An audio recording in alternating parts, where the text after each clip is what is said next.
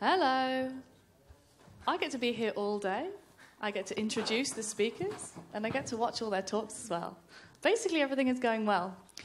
Today, I have the pleasure of introducing Ciaran, who actually technically has never been a colleague, because we haven't quite managed to work at the same place at the same time, but I feel like we've overlapped quite a lot professionally. Ciaran is a very respected trainer and speaker and likes agile things, which makes him sound like a person who mostly talks for a living. Don't underestimate how technical you have to be a respected speaker and a respected trainer. It is Ciaran's experience, like real hands-on experience, which led me to think that this talk would be a particularly good fit. Some days, being a developer can feel like quite a challenge, and this talk is specifically aimed at teaching us survival skills for that challenge. So, I can't wait. Thanks, Ciaran. Thank you. Hello, everyone. What an intro, my God. I have to live up to that now. Hi, I'm Ciaran. I work for this company called Invika, and I do training for teams. And a big part of what I do is coach teams. So I'm supporting our development teams in what they're doing. So we get a lot of opportunities to see different ways of working. We primarily build software for other people. And a lot of the time in these engagements, our team are going to have to go to a customer, sometimes on site, and probably conform with the way that customer's used to doing things, at least initially. And the nature of being an agency is that companies who are doing everything right aren't hiring you. It's the companies who have problems who are hiring you. So I get an opportunity to see lots of different ways of being dysfunctional as a development team. And something I've noticed when I'm supporting these teams, it's very vague. I just say I'm supporting them and pretend that's real work. You can tell a difference in how well they perform by how they talk about the project afterwards. So some teams have kind of negative recall after we do a retrospective, and they say, well, that was a complete pile of crap. That environment was terrible. I'm glad it's over. Another group of people, they come off these projects and they say, wow, that was terrible. It was great, wasn't it? It was really awful. They try and impress you with how horrible the situation was, and then they tell you how they fixed it. So something I'm interested in is why are one group doing really well? How are they surviving this experience of being thrown to the wolves at these customer sites, and actually they relish it and they get to grips with it and they make things work. And we like that kind of story. We like stuff where someone's stranded and they have to science their way out of it and problem solve. Because it feels like something developers are good at, right? Problem solving. In this film, it's quite good. He says, you just focus on the next task. What's the next problem I have to solve? Don't get overwhelmed by the scope of the situation you're in. Just think, what's the next thing that you have to get through? So I started to think, what's the next thing for a developer? What are the first steps? Maybe there's a toolkit we can give people when you're in a crap situation. Solve this thing first. And it can feel like you're the only person there. Even in a big organisation, you might think, I'm the only one with any sense. I might feel abandoned. I might have to paint a face on a volleyball. It's called rubber ducking in development. But we really like this kind of story. It's a really popular genre, so there must be something it's tapping into, right? There must be a need inside us. We want to feel like we're going to survive as well. There's real life cases. This is Ada Blackjack. She was cast away on an island for 2 years and survived on her own. You might tell from the picture it wasn't one of those nice sunny islands. It was just north of Siberia. So she had to catch seals and things. So when you're in this survival situation, there are steps you have to follow. You can't on day one build a car out of bamboo. There's stuff you have to... There's essentials. So what's the equivalent for a developer, maybe? And we like to feel like we're prepared. So there's loads of books and TV shows that we're consuming We're never going to be in a survival situation, but we like to feel like we do really well. So you probably already know, right? What are the first things you have to look for when you're dropped in the wilderness? Shelter? Wi-Fi password? Coffee? Developers? Something like this, right? You need shelter. Very good. You need fire, because later it'll get cold, but you might have to sort out shelter early. You need water, but probably shelter's more important, because you can go a few days without water. And you need food, but maybe not in the first few days. Some of us can go longer than others, because we've been sort of saving it up. So I was trying to sort of build a model like this for development teams. So the metaphor is obvious. Crappy organisations are like survival situations. There's nasty noises coming from the jungle. Occasionally beasts rampage through your campsite, and you want to get through it. What's the first things? So I looked at some different maturity models for learning. There are models of skill acquisition, but they didn't kind of feel right because I wasn't able to build a kind of dependency tree of you have to solve this before you can solve this. There's loads of techniques we can adopt in development. They're all good for you. You don't have to do TDD before you do... hang on, can't think of anything. You have to do TDD first, and then you can do other stuff. But the model that I found chimed most with me, you might be familiar with, is Maslow's hierarchy of needs. It might be Maslow. Did anyone ever study psychology? Which one is it? Maslow. It's Maslow. Got it right. I only saw it written down. It's one of those things. It's a very popular model. And Abraham Maslow came out with it in the 40s. And what makes this hierarchy of needs different from other kind of step-by-step instructions is he was thinking about humans as sort of essential needs. At the base level, what we need to figure out is our physiological problems. Hunger, all those wilderness things. Thirst, I'm on fire, that really hurts. You have to sort those problems first. And if you haven't solved those problems, you can't think about the next level. Once you've solved your physiological problems, you start worrying about safety. I don't want that thing to happen again. Once you feel safe, then you start thinking about love and belonging in a group. And he has this very interesting model of why people focus on different things in different environments. Why people who have lots of physiological dangers, they're not looking for love. They're thinking, I want this fire to go out now. But what was attractive to me is that these aren't dependencies. You could look for love while you're hungry. It's a psychological model. It's saying, I can't concentrate on the higher things when I haven't sorted out the lower things. And when you're introducing new practices to organisations, let's take TDD as an example because it's a pet subject. There are kind of three responses you can get. One response is, yes, that's great, let's do it.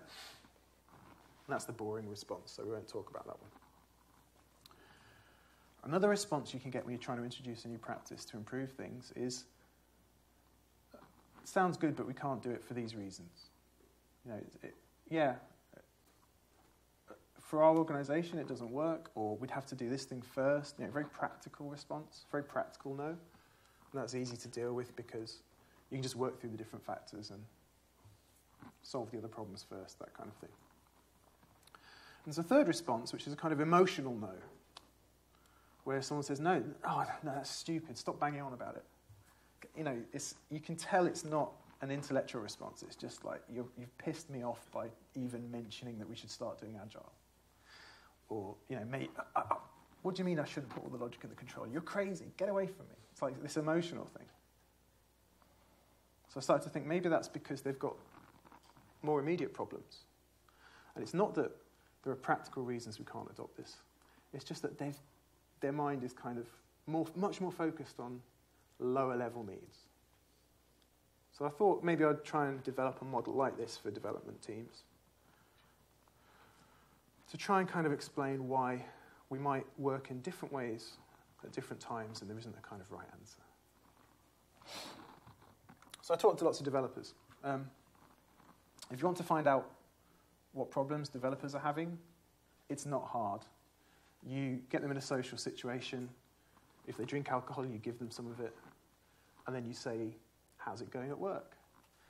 And you get about 2 or 3 hours of bitterness, anxiety. They tell you all their problems, because we're quite quick to do that.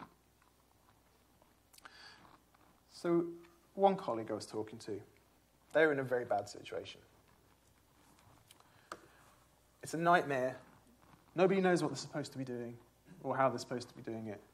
We're constantly chipping on each other's toes. And I've worked in environments like this. There's either no process or there's a process no one understands. So we're not quite sure what we're supposed to be building. I don't know who's working on it. I think Bob did something on that a couple of weeks ago, but I don't know what the status is. Maybe when he gets back from holiday, he'll tell us. Alice also started working on it in parallel, and then they had a conversation where they found out they were both working on the same thing, and then they both stopped. This kind of nonsense. Very dysfunctional processes. So how do you feel when you're in that kind of organisation? What are you worried about? Most people in that situation aren't worried about the organisation succeeding. They've written that off. They might be worried about their team succeeding, depending how good a team dynamic they are, but really they start to worry about their own place. They're working and nothing's getting done, and they're kind of starting to think, well, how's that reflecting on me? So this is the sort of base level need. I want to feel like people inside the organisation know that I'm doing a good job. And I'm worried because nothing's getting done, so they might start thinking it's me that's the problem. I'm maybe worried about my job or my next appraisal. So I think this is a good base level. What we're after is visible productivity. We want that thing where someone says, wow, you did a good job this week. This sprint went well. And some teams don't even have that. A lot of the teams I seem to go to don't have that. The ones who are really in trouble. People are doing stuff, they're clocking in, but there's no success or failure. There's no visibility. No one knows how the project's going. We expect the project to finish in 12 months' time, and we'll probably find out then how it's going and how everyone performed. So how do you get visible productivity? There are some shortcuts. Some people can they can just sort of generate the illusion of visible productivity, which mostly involves telling people how busy you are and making lots of noise. But let's not go into that because it's probably not satisfying the need inside you. You want to feel like you've done a good job. So the key points are, you need to understand the process you're expected to follow. If you're in this kind of situation, you're not going to solve it by affecting process change. You're not going to solve it by fixing the way the organisation works together. You need to address this immediate problem. I need to show I'm doing a good job. You need to understand what's going to be given to you and what are you going to be expected to deliver. That can be a challenge to understand. And you have to understand how you're going to be measured. What are your performance metrics? Or your teams? Depending if you feel like you're going it alone or have you got some buddies who'll help you out. Now, none of this is that vital when you're in a well-performing team. I'm saying in this situation where nobody knows what's going on, this is what you need to focus on first. So how do you do that? If you're going back to a sort of wilderness metaphor, first thing is sort of map out where the hell are we, what's happening, where's the water. You need to come to a shared understanding of what it is you're supposed to be doing and where you are. So we're going to visualize the workflow we're using. This is a concept that's really big in Kanban. But most people aren't in a position where they're a consultant who's been brought in to change the way everyone works. And if you start saying things like, we should start doing Kanban, you'll get told off. That's someone else's job to worry about process. So I'm going to talk a bit about introducing some practices sort of by the back door, casually.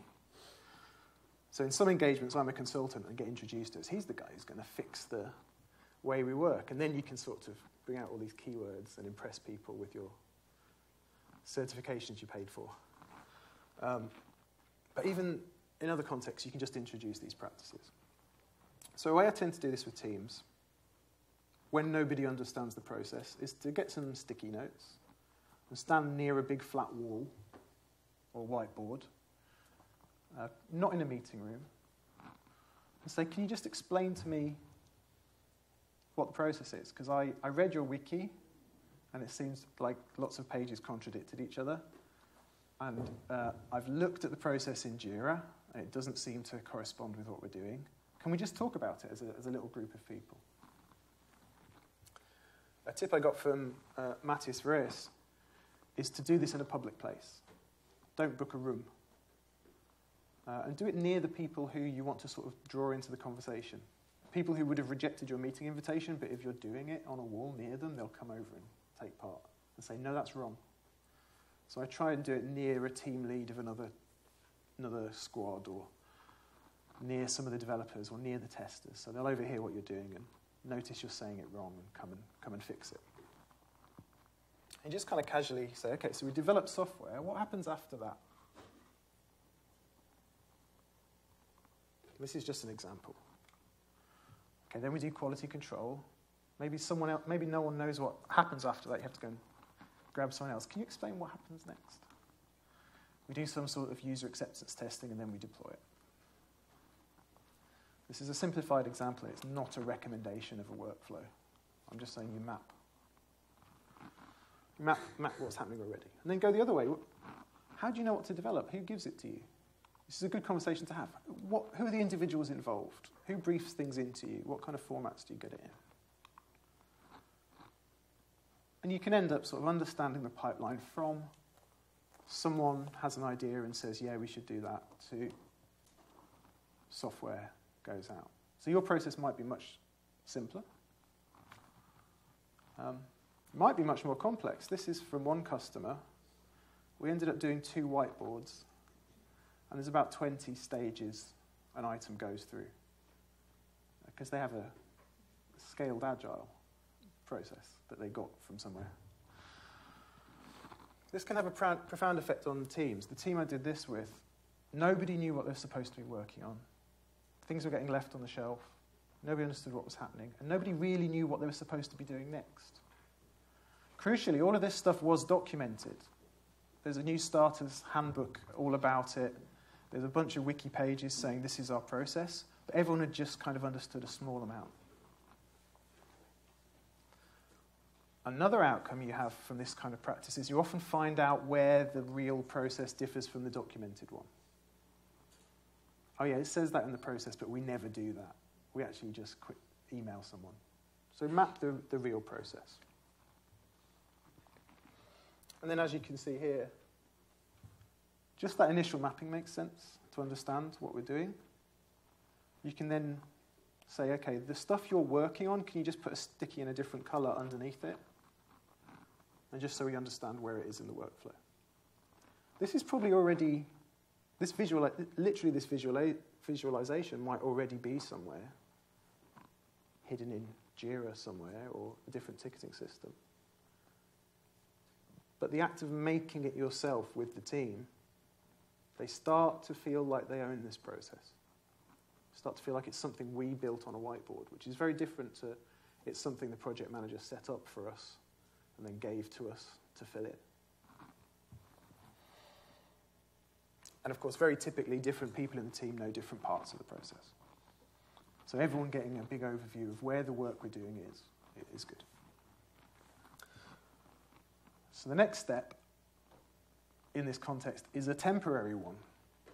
This isn't a good agile practice, but it's what you do when you're in this chaotic situation I described, is you then sort of build a fence around your safe space. You build a safe area for your team to operate in. You build a wall. Oh, God. Yeah, you build a wall and get the client to pay for it. Yeah. This is a wall that you hope to knock down in future. I should stress that. But you need to say, okay, this is my team. This is what we're being measured on. Our starting point has to be making this team successful and visibly productive. So we go through a process of identifying which of these columns do we care about. Which of the columns are we being measured on?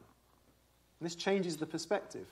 Instead of thinking, wow, I feel bad because we never deploy anything in this company, you still feel bad for the company, but you think, but my team's really good at developing and testing things. And our cycle time here can get really short. And we can focus initially on getting really good at this bit. This is what we're going to get good at. Back to the same project, the red areas are where work was, where that stage of the process was being done outside the team. For this team, this was kind of a revelation because they'd been worried about, it's taking us a really long time to get stuff from the left to the right, and loads of it's out of our control. We said to them, don't worry about it. You need to focus on getting stuff from here to here quickly, from here to here quickly, and from here to here quickly. And if it's stacking up in these columns, don't worry about it yet. Yet. To fix that, we'll have to influence other teams. But let's get our team working. An important thing that happens here is these 5 or 6 stages you have to go through, the organisation doesn't care. You can do something much simpler, as long as you're getting from here to here. You can find something that works better for your team.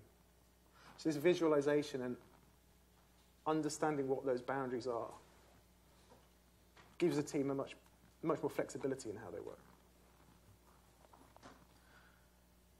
So the next thing to worry about is what's happening at these boundaries. Who is it who's giving you work at each boundary? Make sure everyone in the team understands. When something's done, who does it go to? What does it have to look like for that person to be happy? When something comes back, what's it going to look like? Who's it going to come from? Do we understand where work's being briefed in? What we actually did with this team, we found out basically there's 3 separate workflows for 3 different types of things. So these are requirements being turned into designs. These are like designs being turned into software. And this is a sort of software plus test plan, gets tested through different layers of integration tests. And we ended up reorganizing the board and stacking these three different workflows on top of each other. So for the team, it became a load of different types of things on the left are going through parallel separate workflows until they're done on the right. And on the right, they get sent to someone else. That kind of team selfishness is not good on the bigger scale, but you might need to develop it so your team feel like they're being productive and are visibly productive to the organisation they're in. So you have to understand the inputs and outputs. So the collaborative mode a team will be in when they're using this kind of model is not a good agile collaborative mode. It's a mode that teams in dysfunctional organizations fall into anyway. They say things like, just tell me what it is you want me to build. Has anyone heard that? Who said it recently? Yeah. And that's the frustration, right? We're problem solvers. We want to solve problems, but we'll say, actually, no, you solve the problem, just tell me what the solution looks like and I'll implement it for you. And you see it a lot in organizations where there's a lot of dysfunction, a lot of lack of process. So the mode here is to really try and understand the stuff that's coming in. Do I understand it? Does it have enough information? I'm going to ask clarifying questions. I'm going to make sure acceptance criteria are written down with whoever's briefing it in and optimize that process of briefing and requirements. I have to understand the definition of done. I have to understand when I deliver it, what am I expected to deliver? Am I delivering code? Am I delivering tested code? Am I delivering tested code with loads of documentation and a deployment script? What's the output? and get really good at that.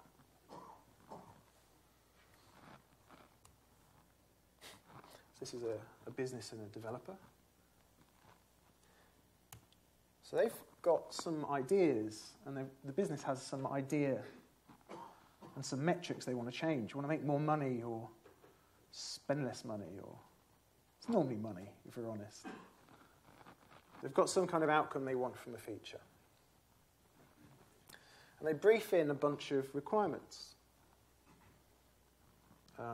examples of how the system should behave. You can use BDD practices of deriving examples is a good way of making this much clearer, writing out scenarios. Here's exactly what the system should do.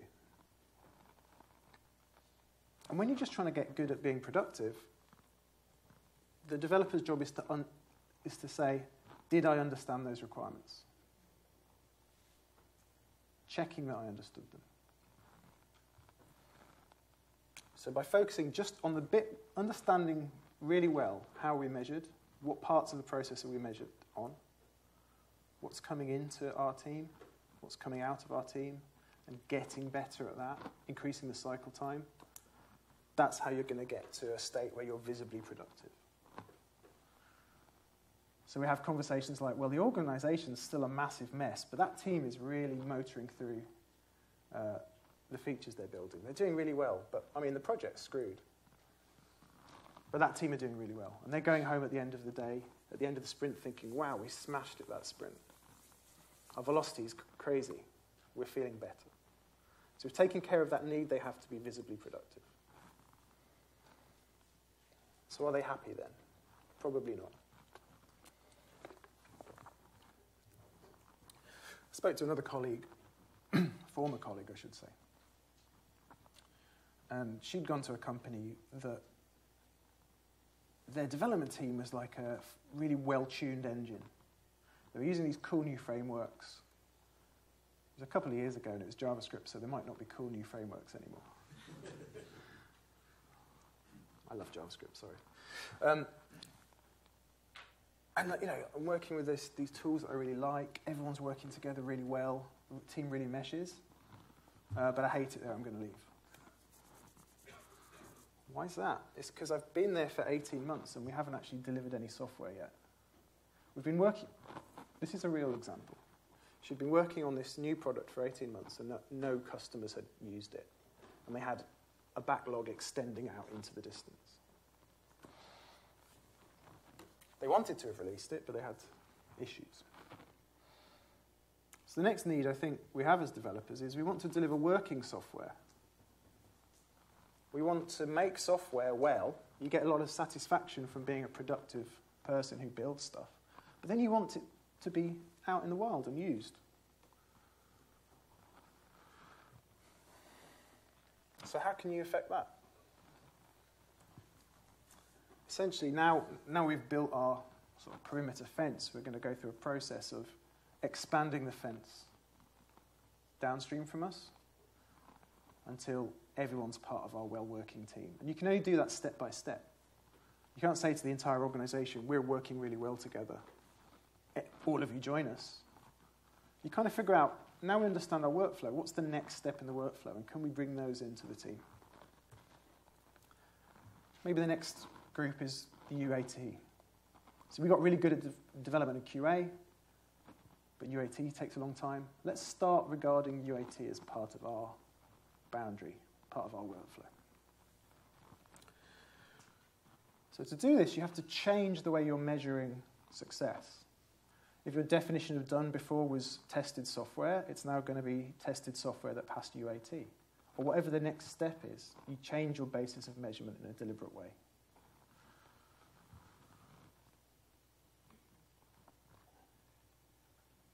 You're going to focus more on finishing stuff. Don't focus, I started loads of things today is not really a good outcome. It's not really a good update in the stand-up. Yeah, I started loads of things. It's much better to say, yeah, I finished these features. So if we're adopting a new part of the process as part of our workflow, we've got to start with what are the things on the right that haven't been finished yet? Those are the things that have had the most investment. the most time and energy have been put into them, and we haven't finished yet. So they're kind of the biggest sunk cost. Those are the things we need to focus on first.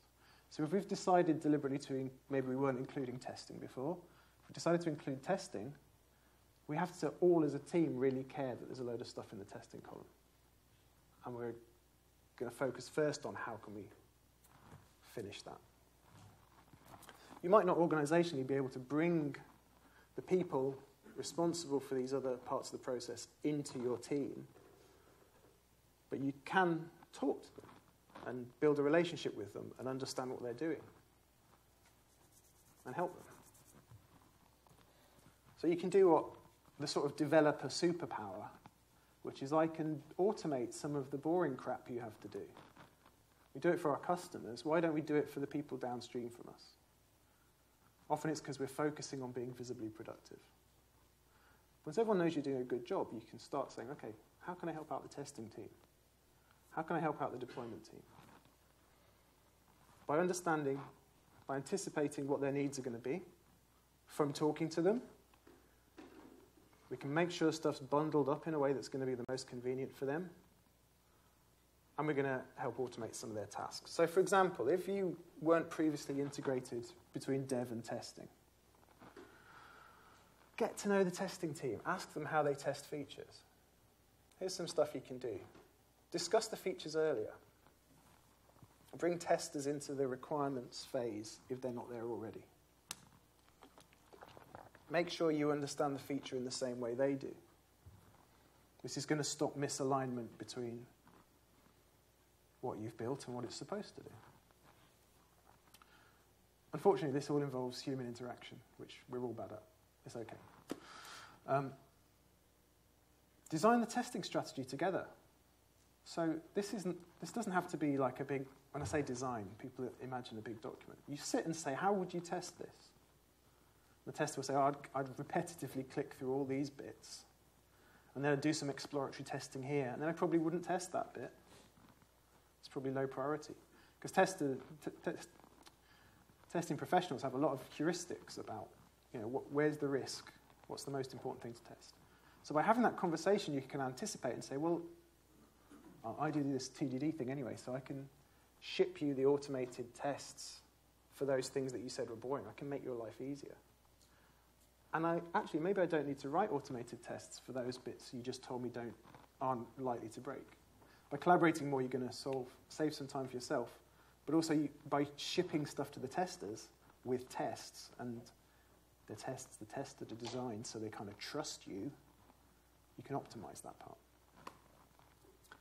And then because the testing team are inside your boundary, you can blur the lines in the process a little bit more. So we can have a conversation like, instead of me building this entire massive feature and then like moving it to the next column, is there a way I could build part of it and then you could test it?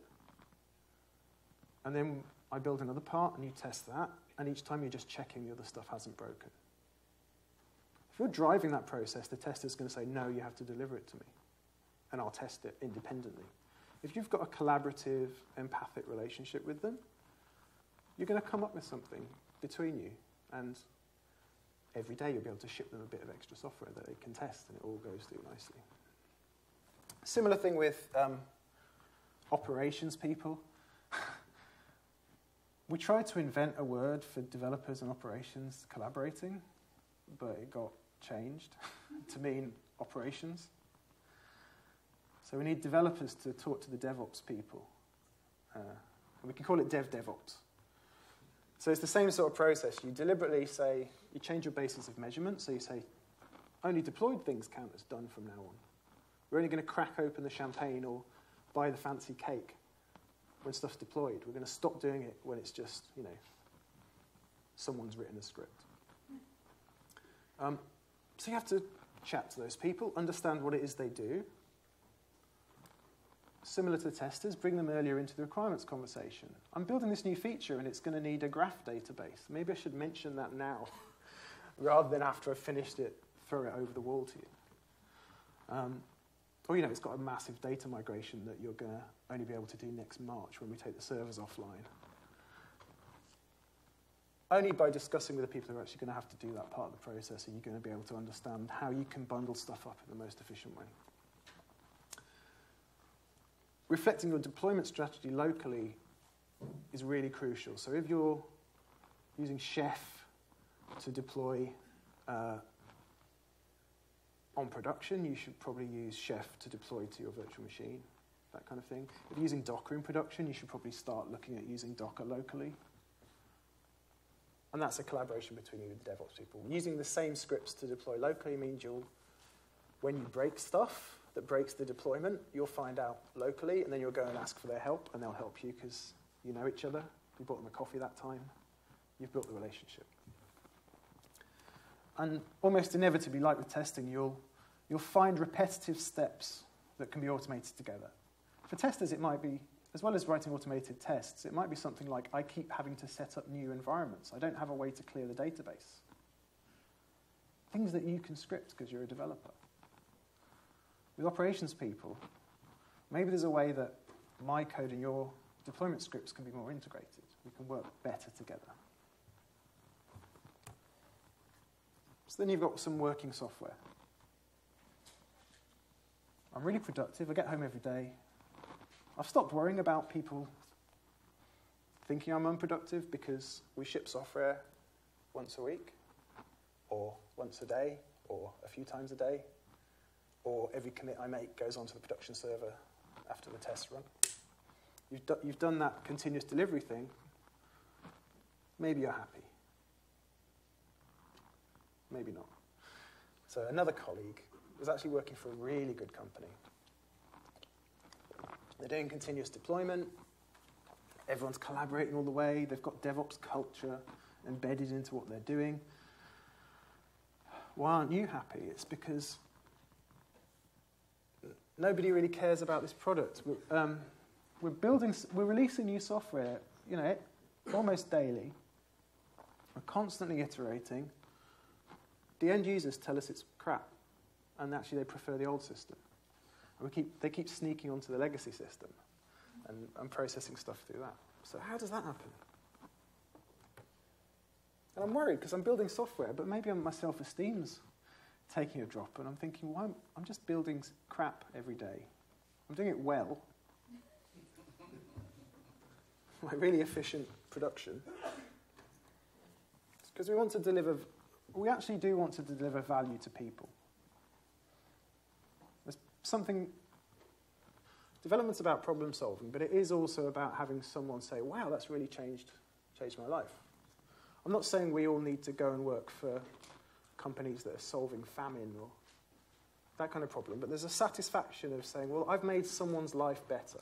I've made it, even if it's like I've made a cool thing and they used it and they enjoyed it. Their life has got better. So to deliver value, we have to switch around a little bit. We have to care what the software is for. We have to break out of the just tell me what it's supposed to do mindset.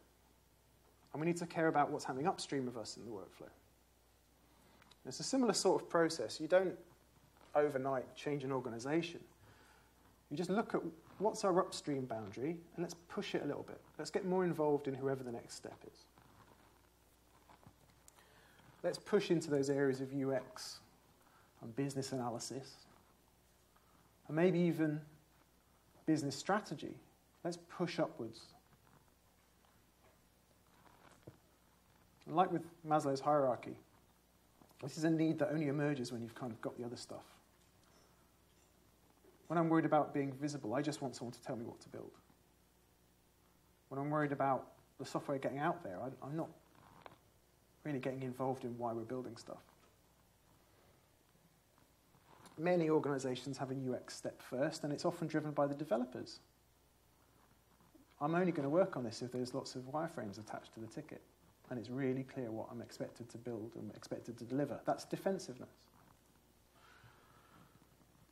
So collaborate upstream. Get more involved in the UX design first, if that's how your pipeline is working.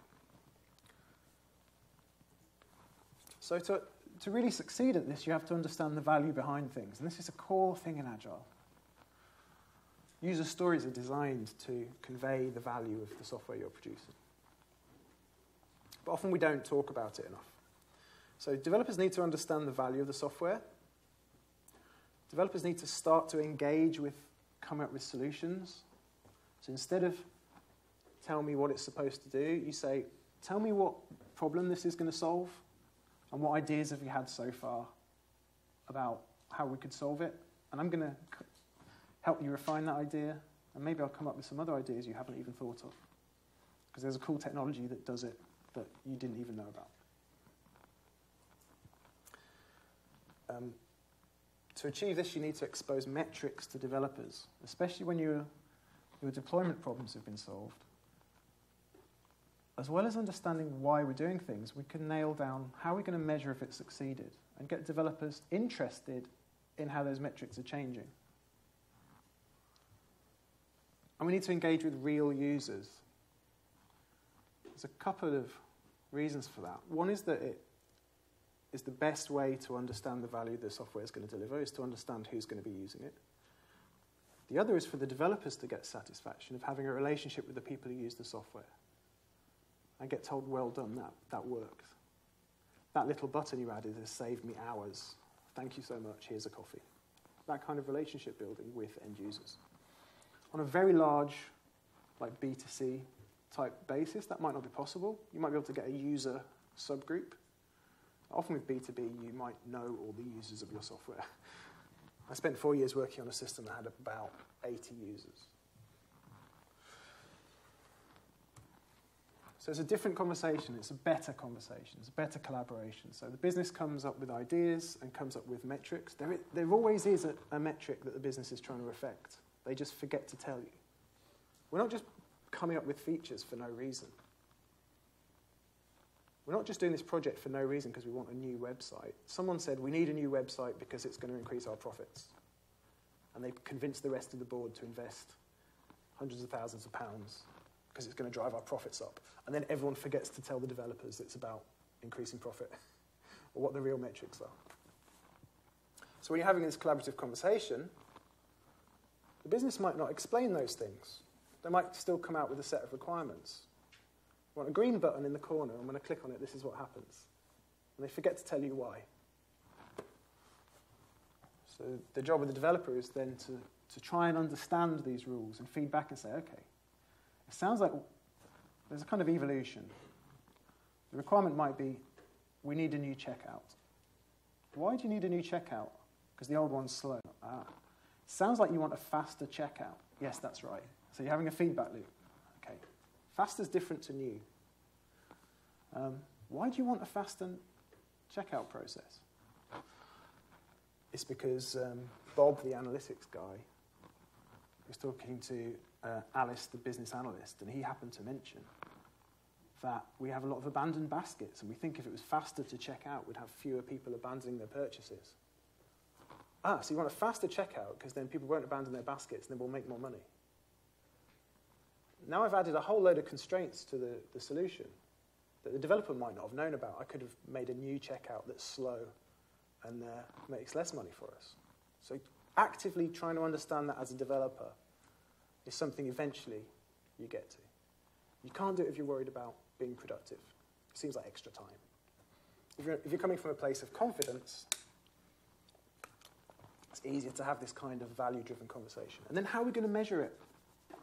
Let's set up a report in Google Analytics that tells us how many baskets got abandoned. And after I do the commit and the thing automatically deploys it, we can watch the needle and see if it goes up or down. Or do A/B testing. And actually, the developers have a load of other ideas about how we could reduce the number of abandoned baskets that we can have a conversation about. If they don't have the confidence, they're not going to engage that way. But this is where you can get to. Developers generating requirements. That's probably the most mature model. So as well as receiving requirements and clarifying requirements, you're trying to reach up the chain. You're saying, why do you want that thing? Why is it important to you? Asking questions about value, not just clarification questions. And in those sessions, you can expand and offer new examples. Okay, so you've added a few acceptance criteria. I think this is also an acceptance criteria. What do you think? It becomes much more of a back and forth conversation. And offering alternatives is probably something developers can add to this process. If you're just receiving wireframes and that's locked, it's hard to offer alternatives. If you're being given an idea of how we're going to implement stuff and the value behind it, you can say, actually, that's really good, but there's this new browser API. You should go to Drew's talk later. There's a new browser API that just does that for you. Or there's this thing called Apple Pay. We can just click the button, and we don't have to integrate anything. Or you can offer solutions that the business hasn't heard of. Business experts often aren't technology experts, and they won't be able to identify the solutions that are going to solve the problems. And something we've been pushing for recently is exposing metrics to development teams. One project we had recently, the coach on that project really drove to get metrics attached to every ticket. It's a publication, it's very metrics driven. So we knew this user story is actually about increasing the number of articles a person reads when they visit our website. And the day after we deployed that feature, the team on their chat channel were posting links to the Google Analytics and getting excited that it's going up. One of them, on his own time, went away and made a slide deck of how the before and after and how it had changed, and then presented it. We presented that back out to the company. That kind of engagement from developers doesn't happen on day one. But it happens when they really understand what they're supposed to be building. It happens when they know they're trusted to develop things well. It's when they know the stuff they're developing is going to be used soon. When you're developing things that are going to be used in 12 months, you forget that humans exist who are going to use it because it seems so abstract and far away. So when you get shorter deployment times, you start being much more engaged with users. You have hallway conversations where they say, that thing you did yesterday is really good. I used it this morning.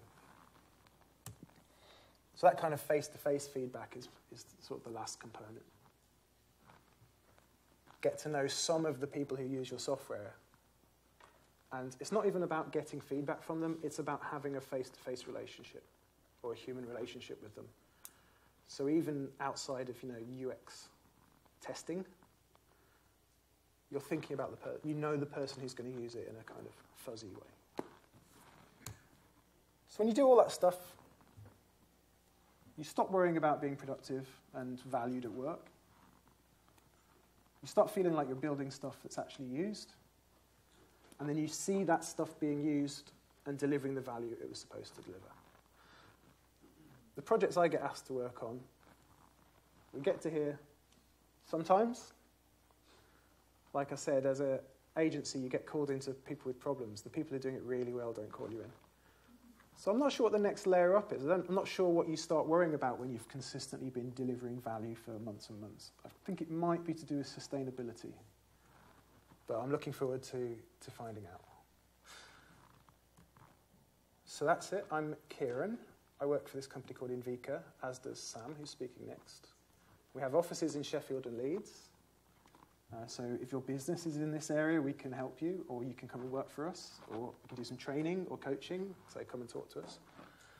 I organise a meetup called BDD London, which is far away, but we have an active Slack group if you want to join it. And I maintain a tool called PHP Spec, so grab me if you want to talk about it. But thank you very much.